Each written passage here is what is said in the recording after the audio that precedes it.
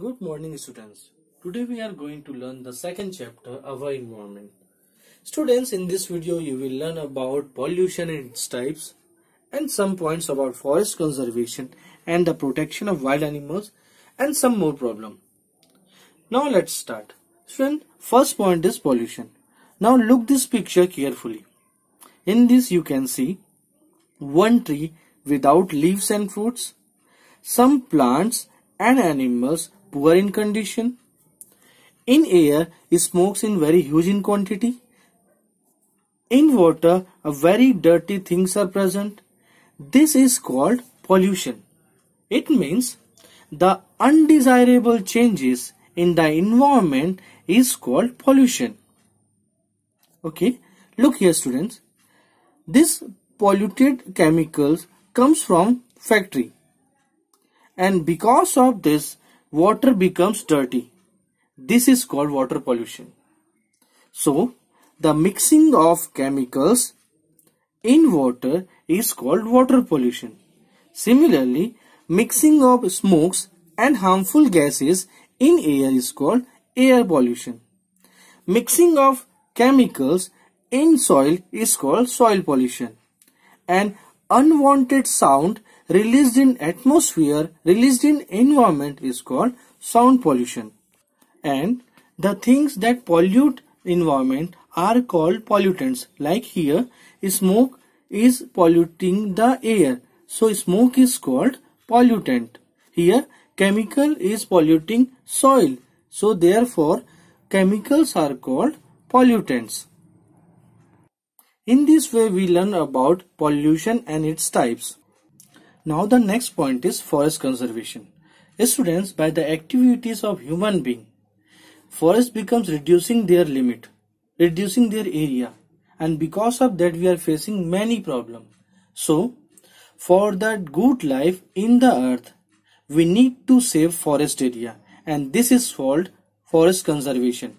It means forest conservation is the practice of planning and maintaining forested area for the benefit of sustainability of future generation. And for this, tree plantation and protection of wild animals are necessary. In this way, forest conservation is planning and maintaining forested area for future generation. Now next topic is related to the protection of wild animals. Students, for the development of wild animals, government taken up a very good decisions. Like first, sanctuaries and national park. Students, in only our state, we have 4 national parks and 11 sanctuaries for the development of wild animals.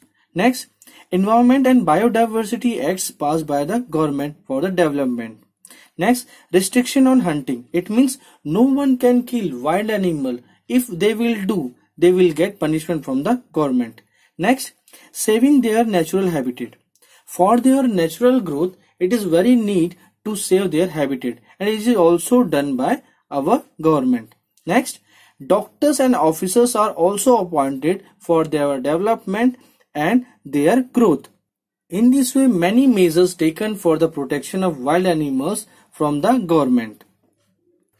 And next point is, what will happen if there is a scanty of rainfall? Means no rainfall. Students, if there is a scanty of rainfall, this may lead drought. And because of this, the level of water in ponds, would go down, and some of them may even dry up.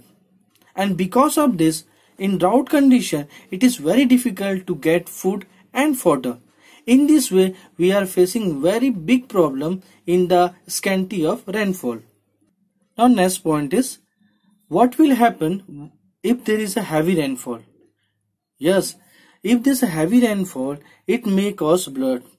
And because of flood, we will face a very bad effect on us. Because it damages all our crops, animals, property and human life. So in this way, the scanty of rainfall and the heavy rainfall both are very bad for us.